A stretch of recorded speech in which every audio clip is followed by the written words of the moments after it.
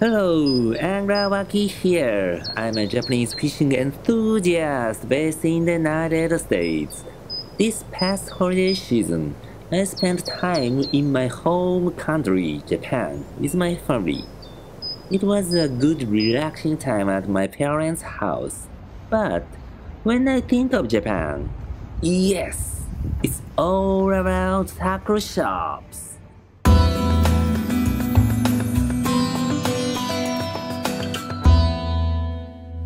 You know how dangerous Japanese fishing tackle shops can be, right? They are like money vacuums. Look at this. Wow, it's the Daiwa IMZ Limit Breaker. A reel that can connect to a smartphone app. It's a next generation invention. Ooh, that's cool. But this year, I know they will release a new sale date, so I need to save my money. Yet, it's impossible not to spend. Yeah, I have to confess, I bought tons of fishing gear. In this video, let me show you some of the utility items I brought back from this trip. The first item is Ryugi R-TANK Size L, a tackle storage case. It's designed for terminal tackles like weights, jig heads, snaps, and hooks. This looks cool, but maybe it's a bit too big? I prefer small boxes. Instead of carrying a huge tackle box, I usually pack a few small cases in my shoulder bag. That's my style. This case is waterproof, which is awesome. However, that feature does make the box a bit bulky. I understand it's a fair trade-off though. I've had my eye on this case for a while. I love the idea of having all my small terminal tackles in one place. And this looks perfect. So, I did not just get one. I got two. I'm planning to use the green one for my freshwater fishing setups and the black one for my saltwater gear.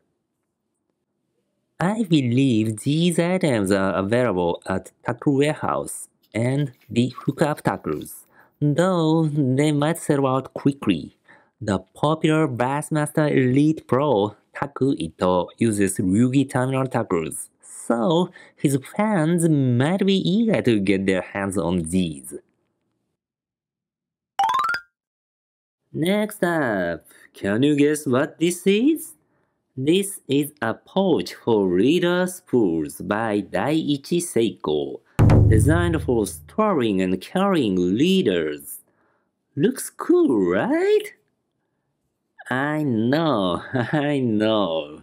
We don't really need things like this. We could just put those spools into a ziplock bag instead. But ever since I first saw this on the internet, it's been on my mind. Usually when I go fishing with my light tackle setups, I bring 8 and 10-pound leaders. For mid to heavy setups, I carry 12 and 20-pound leaders. That means I always have at least 2 spools with me.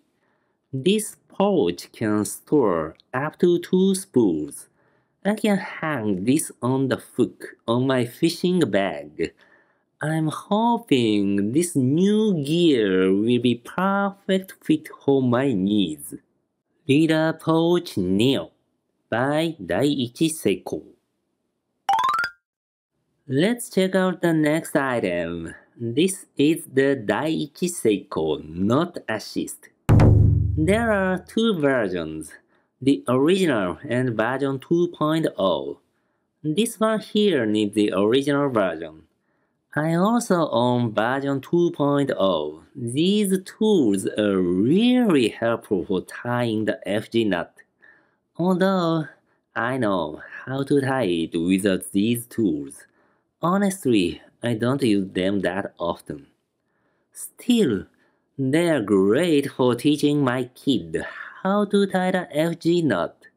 Additionally, sometimes when I'm fishing and don't have a place to put my rod and reel on the ground, especially when I'm surf fishing, these tools can be a great help.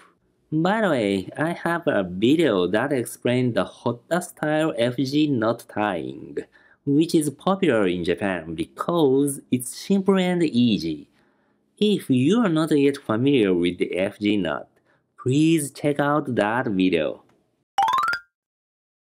Okay, next. Do you know what this is? It's a special plier for silicone tubes used for Wacky and Neko rigs. These rigs are incredibly productive, but have one serious issue. The worm can easily rip off. This is especially true when using soft, fragile worms like Gary Yamamoto lures. In the worst case scenario, the worm might even fly away just from casting it.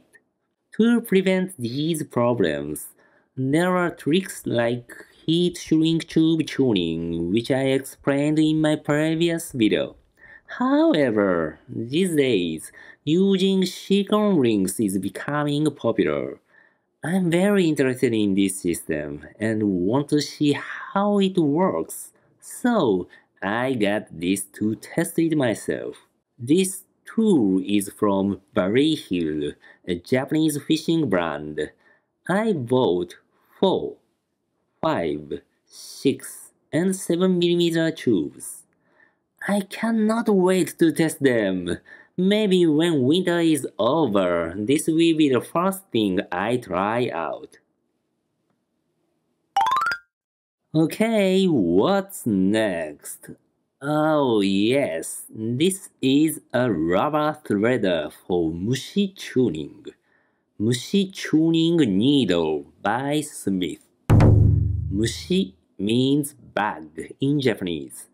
As you might know, bag-type lures have become quite a trend in recent years. This tool is for customizing your lure to resemble a bag-type lure. How do we use this tool? Simply hook a rubber or silicone skirt and thread it into soft plastic worms. This way, we can create our custom hairy caterpillar type worms. These customizations give the lure higher appeal and a slower sinking action. Sounds intriguing, doesn't it? Just imagine a Senko with numerous legs and tentacles. Wow, I think it could make a real difference. I believe many of you will also find this idea interesting. Keep an eye out for upcoming videos on this topic on my channel. Yup, as you might expect, that's just a piece of my total purchases. Look, I also bought these many soft lures. Japanese tackle shops are really dangerous spots. Once we get there, it's hard to leave without buying quite a bit. The reviews and demonstrations of these lures will be coming in the future videos. Please keep your eye on my channel. More to come in 2024. Make sure to subscribe. That's it for today. See you in the next video. Bye bye.